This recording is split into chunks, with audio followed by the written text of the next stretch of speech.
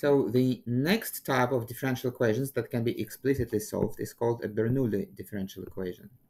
Now, so what is a Bernoulli differential equation? So it is a nonlinear differential equation, but it can be reduced to a linear equation by a change of variables. So this is the general form of a Bernoulli differential equation, right? So it kind of looks like a linear equation, but the right-hand side is not just q of x, but it's q of x times y raised to some power alpha. So alpha is a real number.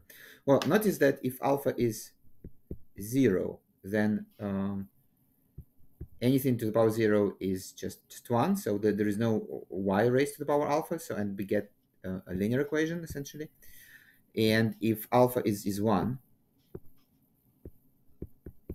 then again there is no alpha, it's just y, and then you can move this over to the left hand side and just combine the two terms with y together, and again it's going to be a linear function, right? So basically, strictly speaking, a linear differential equation is a type of a Bernoulli differential equation, but it's probably not so interesting because we already know how to solve linear differential equations, right? So we are going to focus on solving Bernoulli differential equations for the cases when alpha is not 0 and not 1.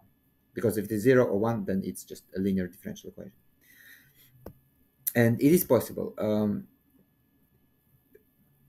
So how do we do that? So there are basically two approaches. Let me teach you the approach that I learned myself as a university student 25 years ago or so. Now, it is a bit different from what you see in the slides, but maybe it'll help you. So the idea is the following. It's kind of neat. So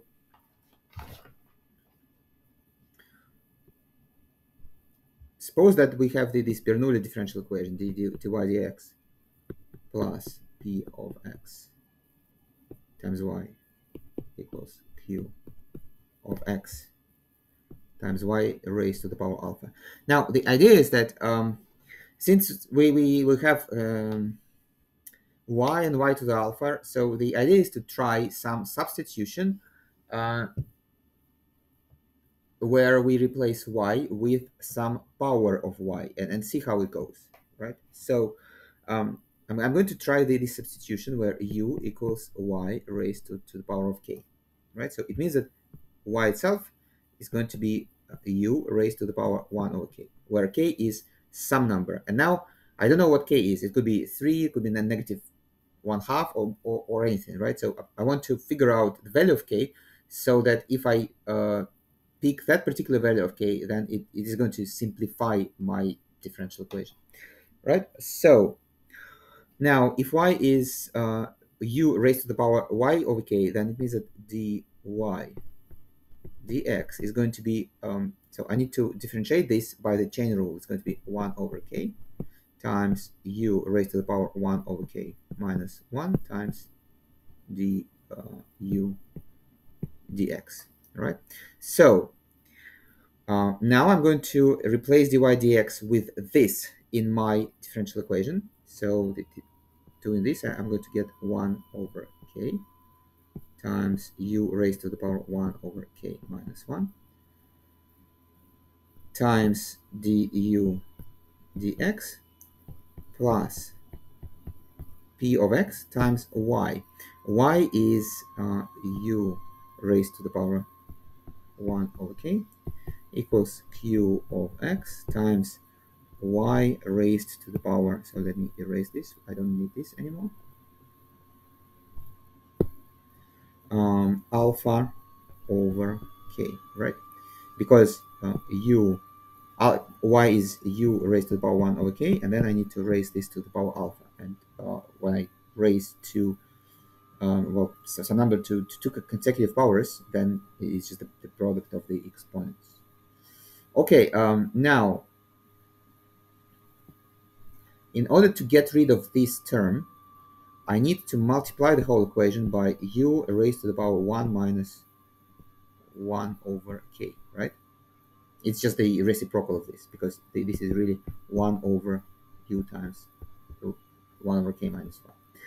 Okay, so doing this, I will get 1 over k times dy dx plus p of x times u raised to the power 1 over k plus 1 minus 1 over k equals q of x times y alpha over k plus 1 minus 1 over k. All right, and it is kind of neat because 1 over k minus 1 over k cancels out, so this is just u, right? And it means that in order for the whole equation to become linear, so what I do get is I kind of get a new Bernoulli differential equation, right? So, but now I get to choose k, so I am able to choose a particular value of k so that the whole thing is simplified. So how do I do that? So basically, I know that just, according to the same logic as in the previous slide, it is going to be simplified when this exponent, alpha over k plus 1 minus 1 over k, is going to be 1 or 0. Okay, now what happens if it equals to 1? So if it equals to 1, then basically 1 and 1 cancels out. So I will get alpha over k minus 1 over k is 0, and alpha over k minus 1 over k is just really uh, alpha minus 1 over k. Now, this means that alpha is 1, but it's not really useful to me because the idea is that alpha is given to me and I need to pick a particular value of k that is going to simplify things. And here, in this scenario, I do not get to choose the value of k. So this is a dead end. Okay, so it didn't work. So it didn't really work. So instead, I should try to make this equal to 0. What if I try to make it equal to 0? So then what I get is alpha minus 1 over k should be equal to negative 1 times k. I get alpha minus 1 equals negative k. So k itself is going to be 1 minus alpha. And that's it. Right? So what I see is that if I uh, introduce the substitution that is u equals y raised to the power 1 minus alpha, then I am going to transform my Bernoulli differential equation to a linear differential equation, right? So basically, the way to remember it is that we try to replace y with a new variable, which is y raised to some power k, and then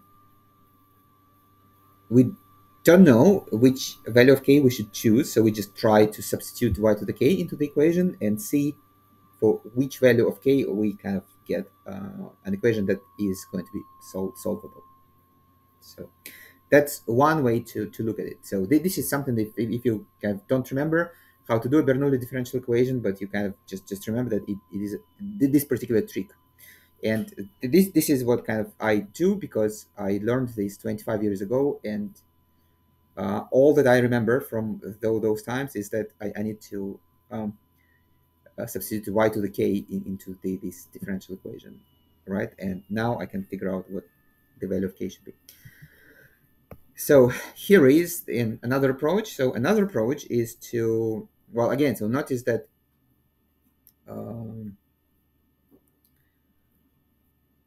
y shouldn't be 0 because, well, we do know that if y is 0, then we get a solution, right? So, but suppose that y is not 0, right? So which allows us to divide by y. And here is what we can do. Okay? So we are going to divide by differential equation by y raised to the power alpha. And why is this? Why does it help us? Is because now when we do this, the right hand side does not contain a term with y anymore, right? And the left hand side is in fact something kind of nice and neat. So because we have y raised to the minus alpha here times dy dx, and if you have y raised to the power 1 minus alpha, and if you differentiate this, then you are going to get the following thing. So you're going to get 1 minus alpha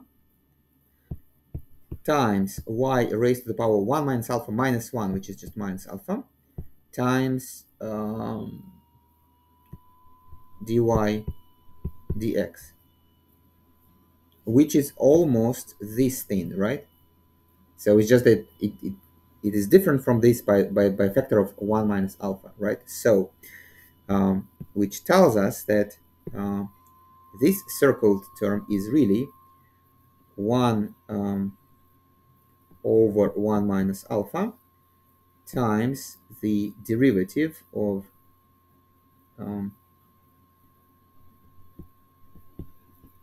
y raised to the power minus alpha.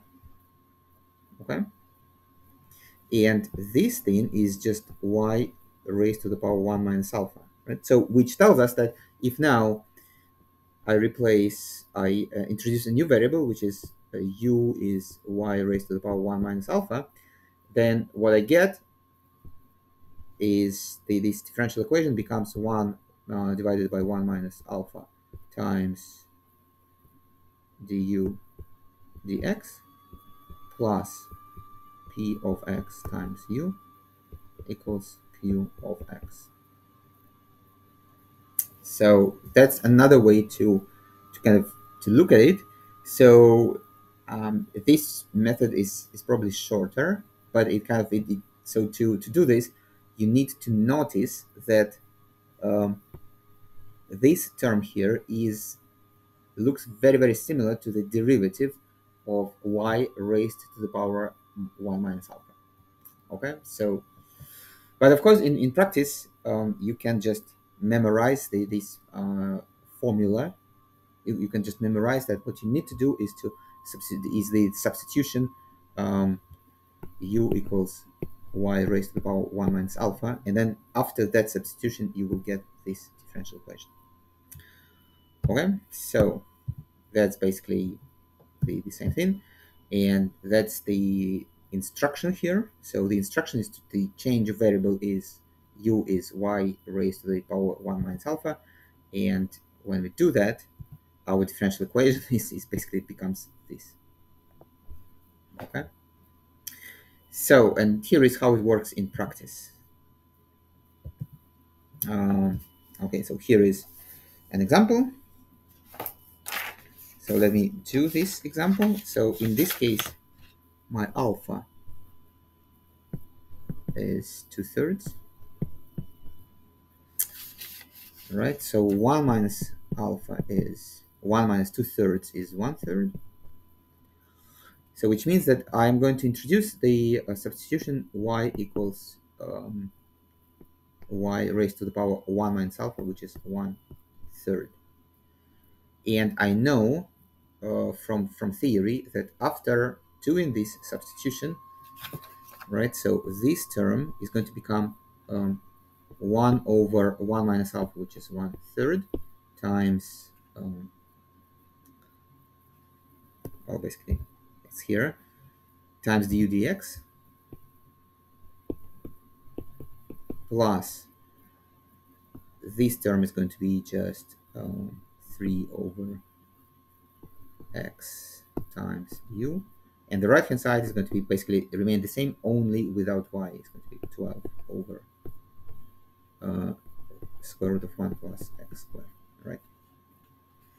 Okay, so let me just copy it over. 1 divided by 1/3 is just 3, so what I get is 3 du dx plus 3 over x u equals 12 over square root of 1 plus x squared, and I can divide by 3.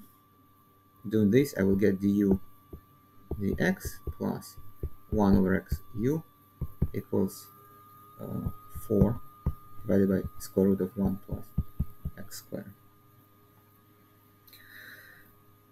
Okay, so let me just copy it again. So du dx plus 1 over x u equals 4 over square root of 1 plus x squared.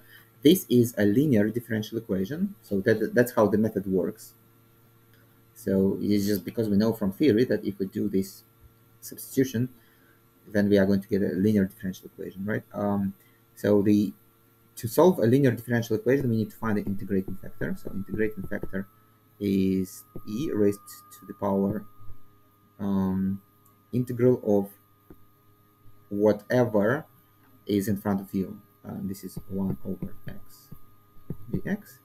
And the antiderivative of 1 over x is just ln x, so it's going to be e to the power ln x. Well, x is assumed to be positive, so it's just ln x without the absolute value sign, and e raised to the power ln x is just x. Okay, so it means that in order to solve this differential equation, we need to kind of multiply the whole thing by x. And the left-hand side becomes the derivative of u times x. We know it from theory. So the right-hand side is 4x divided by square root of 1 plus x squared. Right? So which means that u times x itself is going to be the antiderivative of 4x divided by square root of 1 plus x squared dx. Okay, now, well, x dx is really the derivative of x squared, so we can do this by a proper u substitution. But again, so what I do is, instead of doing a u substitution, it is immediately clear that the answer should be square root of 1 plus x squared times some constant probably. So in order to figure out that constant, I would, just differentiate this. And the derivative of this is going to be, the derivative of square root is 1/2 times 1 over square root of 1 plus x squared. And the derivative of x squared is 2x. So 2x cancels out. So the derivative of square root of 1 plus x squared is just x divided by square root of 1 plus x squared, and we have 4x, right? So this is really just 4 times that, square root of 1 plus x squared plus constant. Right, so which yields, now divided by x, we get u equals 4 square root of 1 plus x squared divided by x plus c over x.